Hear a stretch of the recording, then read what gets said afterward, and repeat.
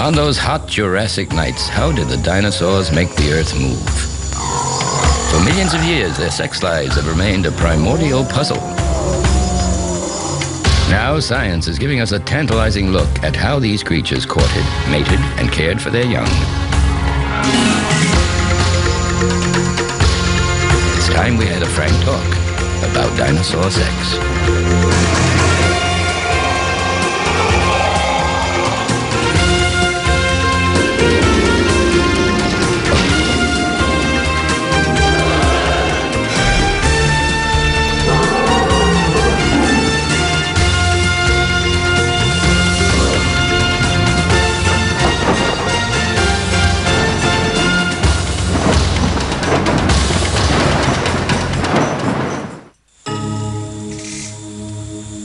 For 65 million years, the love lives of the dinosaurs have been a dark mystery.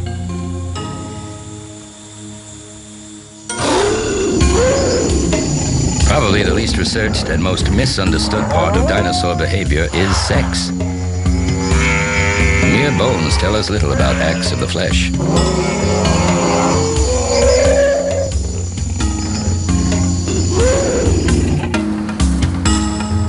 At last, paleontologists such as Bob Bakker are piecing together a complete picture of dinosaurs as creatures that pursued life with a passion.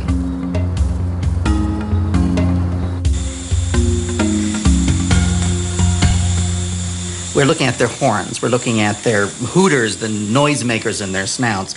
Dinosaurs were as invested in sex as a bighorn sheep or a moose, because without sex, you don't get your genes into the next generation. If you don't do that, you're a Darwinian zero. To pass on your genes, you first have to attract a mate. And the dinosaurs developed an array of sexual lures. Bright colors, elaborate displays, and come-hither gestures. You got to advertise. The dinosaur world evolved very fast. Fast-evolving animals advertise a lot. So there would be sonic advertisement, there would be visual advertisement, it would be in color, it'd be in dance, it'd be a full Broadway musical of courtship display. Such behavior was overlooked by early paleontologists.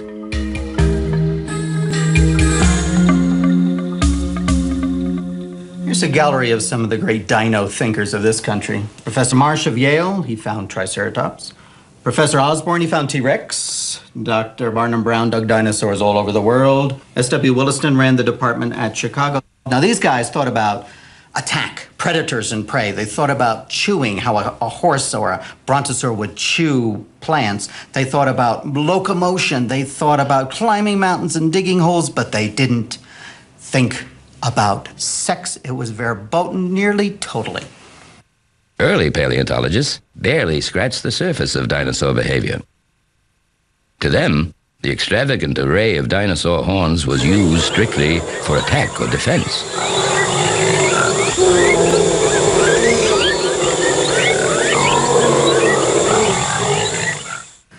These sex-free dino thinkers weren't letting dinosaurs be real, living, breathing animals. Here's a real, living, breathing animal. It's a bighorn sheep. It's a complete animal. It eats plants, it runs away from predators, but it's also thinking about courtship, about sex. It's literally got sex on the brain. These horns, which dominate the skull architecture, are for ramming other bighorn sheep during courtship contests. And what the dino thinkers didn't let dinosaurs do is grow things for sex. Dinosaurs, like modern bighorn sheep, developed headgear for the same reasons, to intimidate rivals and impress a mate.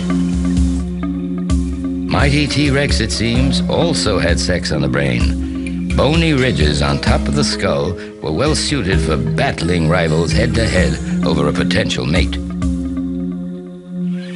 If you have great genes, if you're a Tyrannosaurus Rex and your genes are the best possible for running and killing prey, it's still no use at all if you can't get those genes out there and mix them with the genes of another T-Rex of the opposite sex and make little Rexlets in the next generation.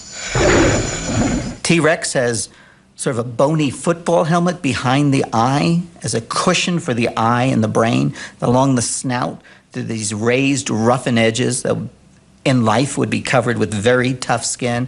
Of course that's for whacking. To imagine two T-Rexes whacking heads with each other in sexual combat, just watch these woolly bison go at it. Now picture the same scene replayed with creatures who weighed up to 8 tons. The Pachycephalosaurus, too, seemed to have a head for sex. It towered 10 feet above the ground and likely used its enormous 10-inch thick brain case to batter sexual rivals. The domed head would identify it to the opposite sex as a strong mate. The crowning touch in sexual headgear belongs to the breed of dinosaurs known as the ceratopsians, especially the most famous of them, Triceratops, named for its 3 horns. When paleontologists found Triceratops in the same layers of earth as T-Rex, they assumed the frills and horns were defensive structures. But as other ceratopsians came to light, their elaborate headgear was not so easily explained. They were too widely varied to be used simply for defense, too fragile for anything, attack, defense, or sexual headbutting.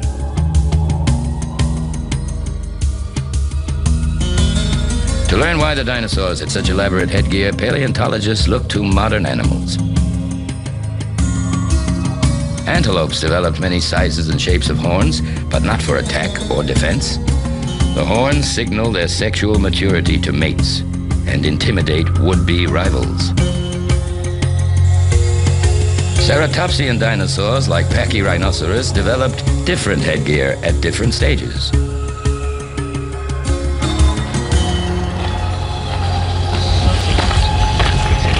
Paleontologist Darren Tankey of the Royal Tyrrell Museum of Alberta, Canada, studies Pachyrhinoceros fossils for clues to the animal's age and sex. What we have here are 3 casts of reconstructed skulls of Pachyrhinoceros. This one, which we believe to be a female, this a male, and this a juvenile. The frill on the juveniles and young adults have this simple pie crust edge type effect. And in the adults, we have some very large horns developing on the back of the frill. These do not develop until the animal reaches full adult size and presumed sexual maturity. And previously, it was believed these horns were for protection only. I think it's now fairly clear that this is Mother Nature's way of saying that A, I'm a male or female Pachyrhinoceros, and B, I am of breeding age. The sex of the Pachyrhinoceros is anyone's guess until it reaches adulthood and develops headgear. Paleontologists believe the adult female's horns are less ornate than the longer and more pronounced horns of the full-grown male.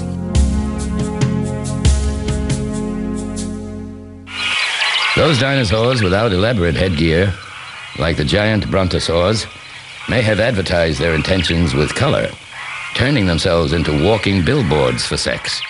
Barker thinks the largest dinosaurs, unlike large land animals today, were quite colorful. The reason big animals today are gray is because they are color blind. They don't see in colors. They're big mammals. Big mammals are colorblind, but birds see color. Well, alligators and crocodiles see color too. So do lizards. You see a panoply of bright colors in fish and frogs. Did dinosaurs see color? Their eyes were built like birds, mostly, a little bit like crocs, and they must have seen a full range of reds and yellows and blues. So, of course, a bull brontosaurus would have some iridescent blue around its eye, maybe a ring of yellow and red around its throat to advertise itself. The most elaborate assortment of crests and colors belong to the duck-billed dinosaurs, like Critosaurus, whose classic profile earned it the name noble lizard. Its cousin, Saurolophus, used a 2-foot head spike to get itself noticed. The fan-shaped hollow crest of the Lambeosaurus surely made it stand out in a crowd. But the most prominent of the duck-billed dinosaur crests was that of the Parasaurolophus. Of all the extravagant sexual displays, this was the most baffling. Weighing up to 4 tons, the mighty vegetarian was endowed with a 6-foot hollow crest. This majestic headgear mystified David Weishempel, a paleontologist from Johns Hopkins University. The crest itself is very, very fragile. It's built out of very thin bone. Probably couldn't withstand a lot of this head-to-head stuff like you see in bighorn sheep. Because many Parasaurolophus fossils had been found in marine sediment, many paleontologists suggested the horn was used as a snorkel when the giant beast went swimming. But a Swedish paleontologist named Carl Wieman solved the mystery.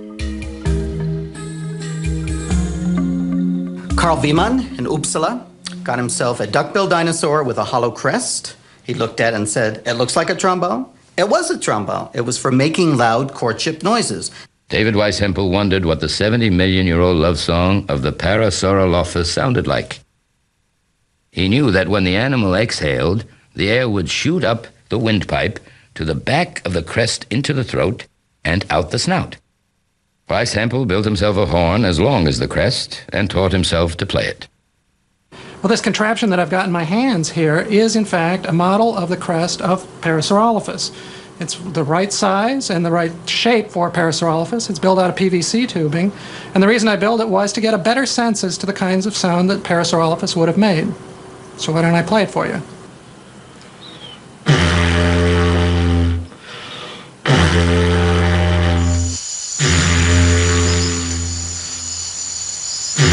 This unique love song no doubt made the Parasaurolophus the diva of the dinosaurs. Using the trombones in their heads, they serenaded mates and repelled rivals. After all the singing, stomping, and headbutting was over, the dinosaurs finally got down to some real romance.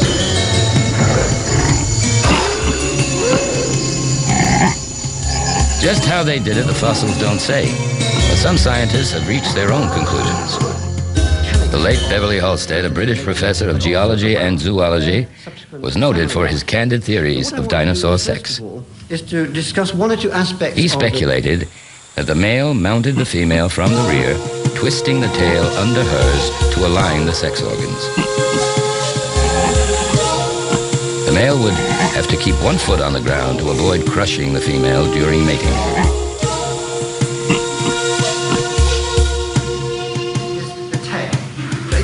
Halstead not only published his theories, he famously demonstrated them in his lectures. That we're interested in is about there. That is the critical part. So if we take up the same position again, of it like this, imagine now that I have a tail coming here, and my hand is doing, I can actually get under, twist my tail, she can twist her tail, and we can get the two cloaca into direct, correct position. Thank you. Thank you very much.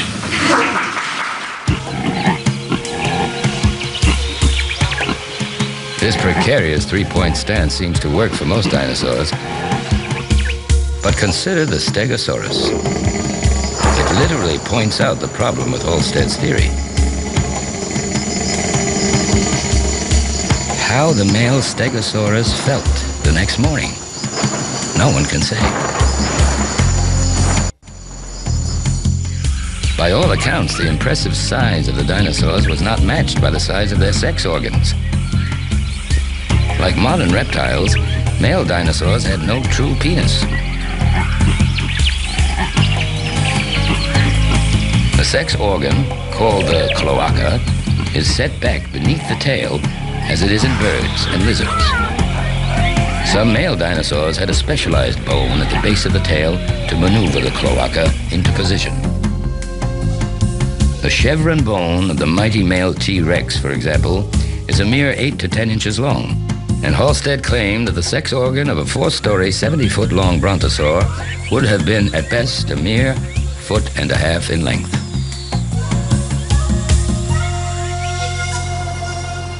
Darren Tanke believes that he had found proof that dinosaur sex was not only awkward, but hazardous. Literally hundreds of broken and re-healed spines on the tails of the duck-billed dinosaurs. You can see large bony growths, and when you look at it end on, you can see that the neural spine, this process right here, has been bent and twisted. And from looking at it, I can see at least 2 or 3 different fracture sites that have mended, they've been re-healed. Some scientists have proposed an obvious solution.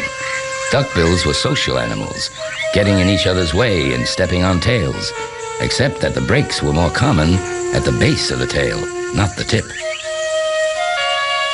Now, when you look at these, you can actually try to and begin to establish how they may have been formed. And it looks like a great weight has pressed down on them from above.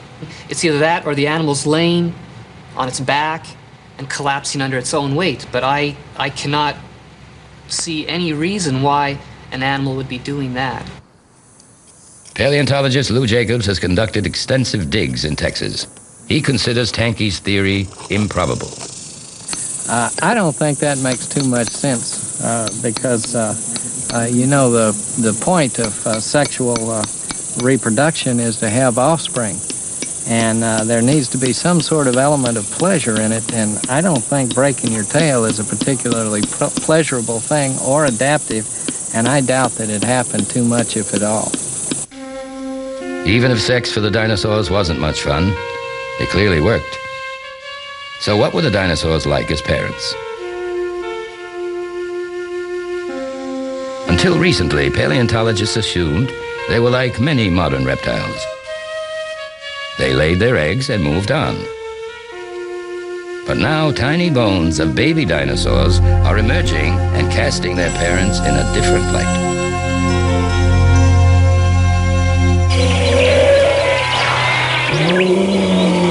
As we learn more about the sexual habits of dinosaurs, our picture of them is changing.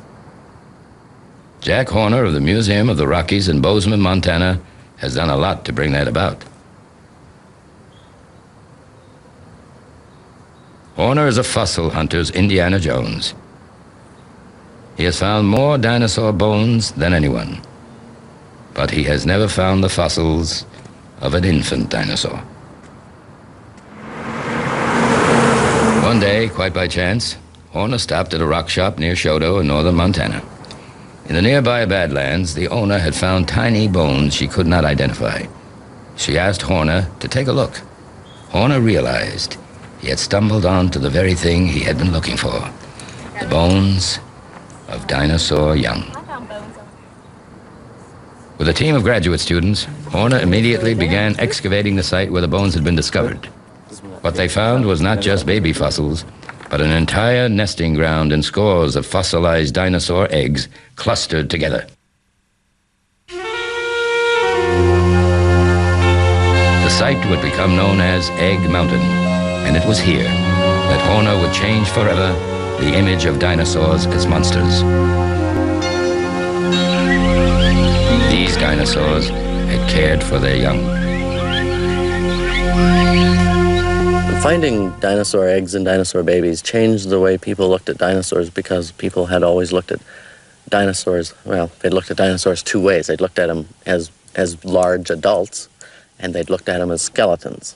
And I mean, our museums portray dinosaurs just as skeletons. Sort of dead things stood up. And the baby dinosaurs, the eggs, finally brought life to them. Now we have a sense of the complete dinosaur, from hatchling to mature sexually active adult to old grandmother. The love lives of the dinosaurs have given us our first complete picture of these fantastic creatures. They flirted and they fought. They tooted their horns, and they flaunted their sexuality with colorful abandon. From the buried secrets of dinosaur sex has come a new awareness that the swamps and forests where they lived were not only places of terror, they were places of primordial passion.